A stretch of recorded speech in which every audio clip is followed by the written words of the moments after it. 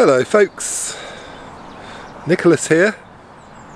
Thought I'd give you a quick tour of my allotment. It's February the 28th 2023, so we reached the end of February, so really it is still winter, so just thought I'd let you know how it's progressing here. I'll give you a little tour. Here we are.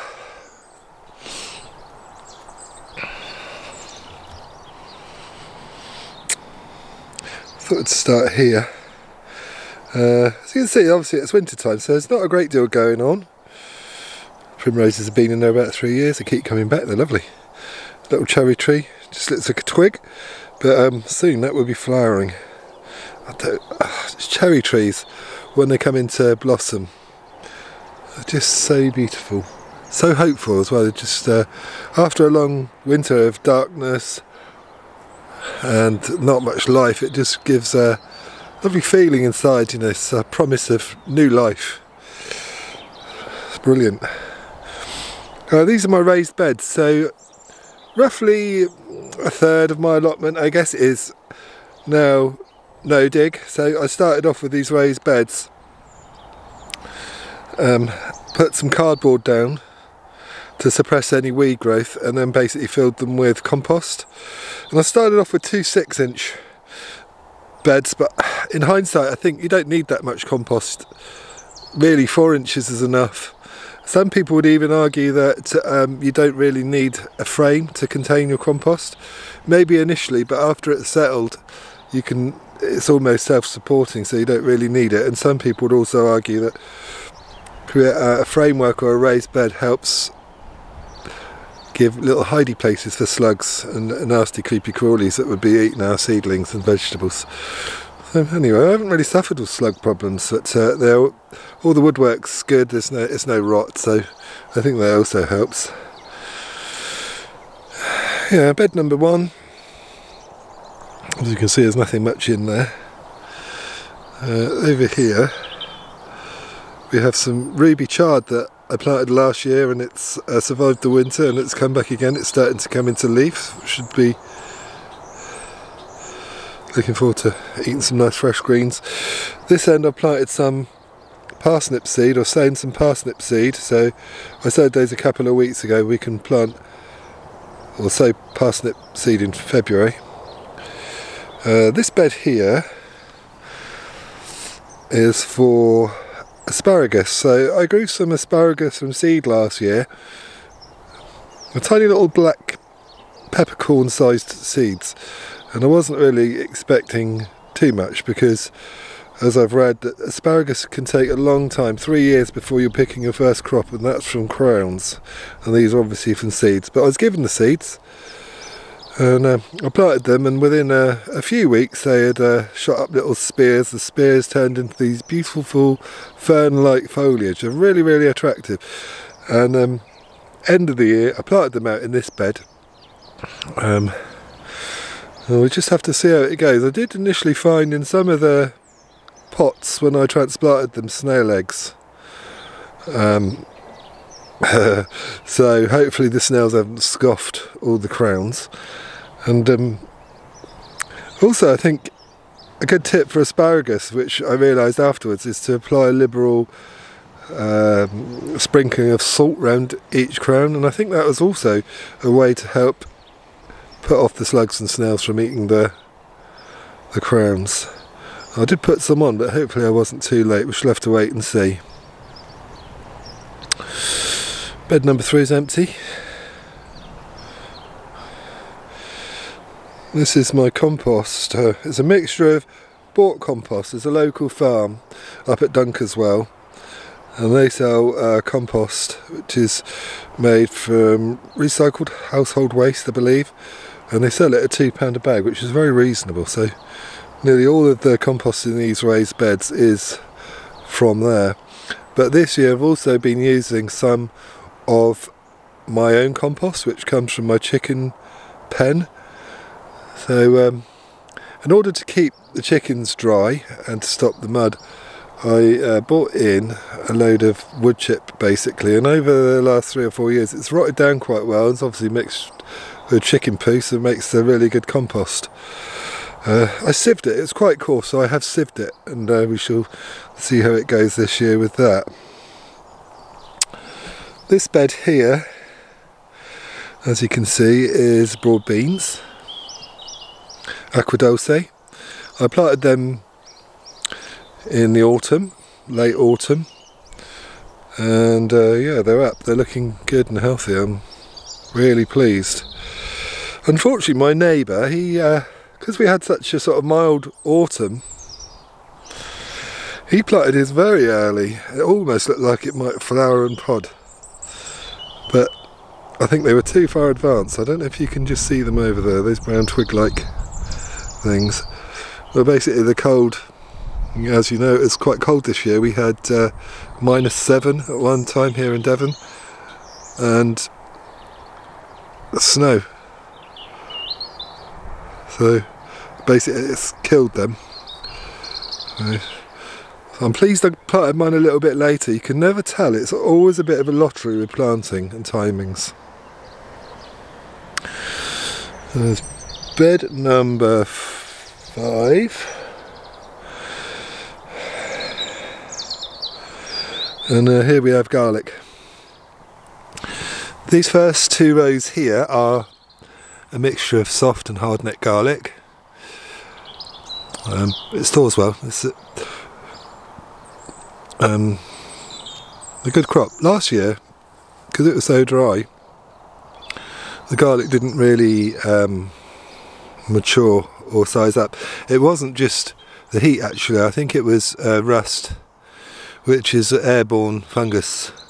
It settles on the leaves and basically it really stunts the growing. So I still use them, but they were very small. Some of the cloves were the size of a peanut, and if you can imagine, that's a bloody fiddly job, because you have to do 3 or 4 times as many. This here is, it looks like a leek, but it's not. It's elephant garlic. I was given a bulb of elephant garlic by my neighbour down there, Terry, initially, which I planted, and I've been reusing those for a couple of years. Delicious roasted vegetable. Just put them in the oven, roast them, and they become very sweet. Lovely, lovely vegetable. Over here we have 2 rows of winter onions. There's a mixture of red and yellow. I did plant some last year in the raised bed number 2, which is the high one, and I wasn't too impressed with them really. I think, I don't know why, for what reason, but they tended to nearly all bolt and try to produce flowers. We still use them, but when they go to seed like that, they don't store very well. They become soft in the middle. And next to it here, I've planted some shallot bulbs. And for those of you that don't know about shallots, they're onion family. And you plant a single bulb, and instead of actually growing, they divide and subdivide. So for each bulb that you plant, you perhaps will get 7 or 8 bulbs. I just thought I'd give them a try. I've never really grown them before. It's all an experiment.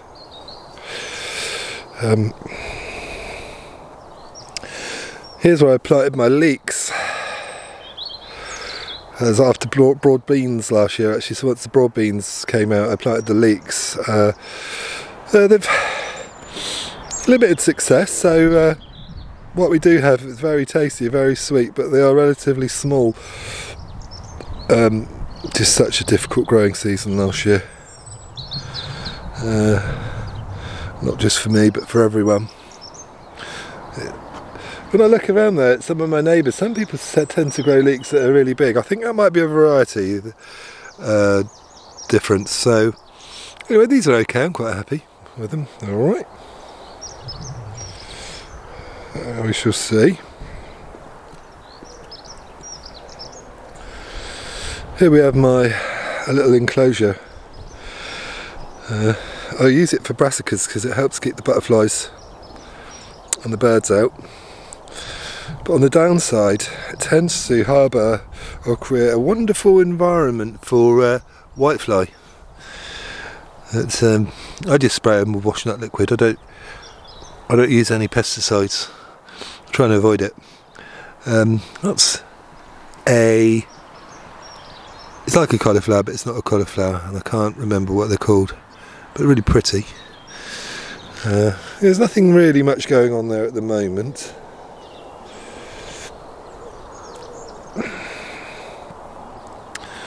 These cabbages I planted last year in the middle of the summer, and I expected them to really mature by the end of the year, but again nothing really happened. They just sort of stayed small, but they are starting to go now. And the dark leafy ones here are Autumn King, and the lighter coloured brassicas there are Collies. We'll just see how it goes, shall we?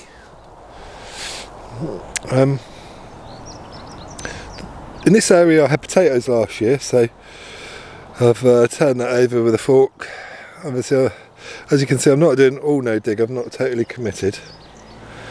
But this year in that area I plan to plant sweet corn and squash and maybe some climbing beans. So they call those the Three Sisters, I believe.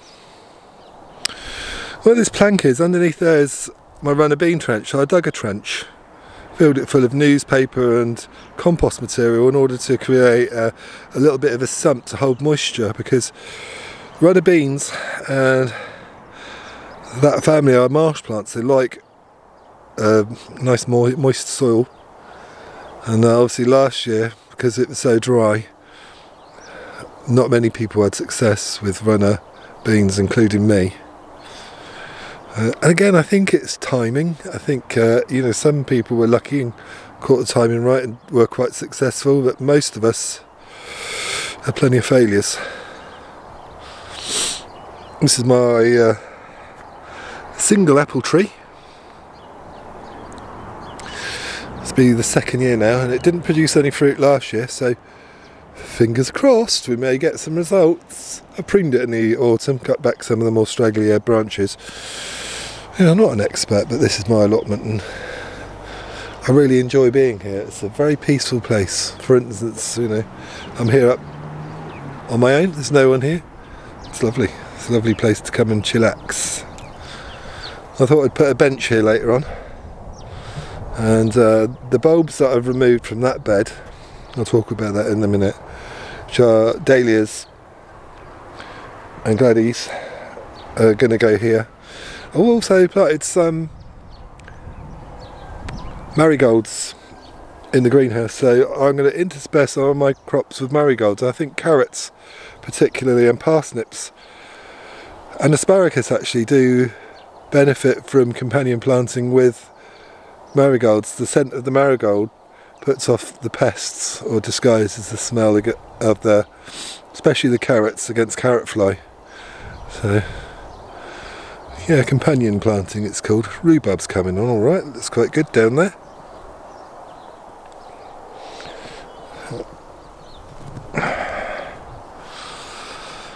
We shed.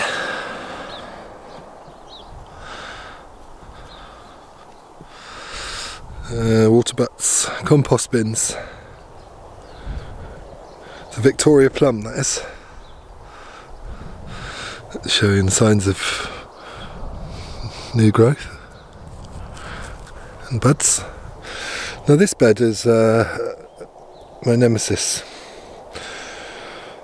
This is where I grow bindweed. Yeah, I've got a bindweed problem. I think it's in the path here. It's also very deep, so this will be the third year of trying to get rid of it. First year I dug it over twice. I thought I got everything out. It grew back, but by that time I planted some bulbs, flower bulbs, gladdies and dahlias, and some squash, so I couldn't really disturb the soil. So every time I saw it showing a leaf, I would basically dig out as much of it as possible with a small fork. or a knife, but it just kept coming, it kept coming. This year I've just about had enough, so I've gone at it with a fork and I've pulled tons of root out. Oh God, anyone knows any way to get rid of it? I don't think there is a way, except persistence. But I've dug loads of root out of there. So this year I might not plant anything that's going to be in for a long time. I thought maybe plant some early spuds in there. I've got some rocket chitting in the garage, so I thought I might bung them in because they'll be in and out by sort of midsummer, so then it gets another dig, and then I just might see where I go from there. Bindweed's horrible. I've dug it so deeply and I've been down 18 inches and still finding roots, so it's down in the subsoil and also in a path that chucks roots underneath. My neighbour Amanda, she's been having the same problem on this side, so she's been combating that. I think I do that, I don't know. Lots of hard work. Get a bulldozer and take the path up. I can't do that. These are artichoke, glow butterchokes, second year actually. They look like they're coming back. A little primrose and my cherry tree that I spoke about earlier. Oh yeah, this is my allotment at the moment, end of February. I'll do another vlog in maybe a month or two and you can see if or how it has progressed, fingers crossed. Yeah, so that's the end of my little vlog of my allotment in February. I hope you like it. If you do, try subscribing. Comments are always welcome. Talk to me, I don't bite. I hope you've enjoyed it and I'll see you again soon. Bye for now.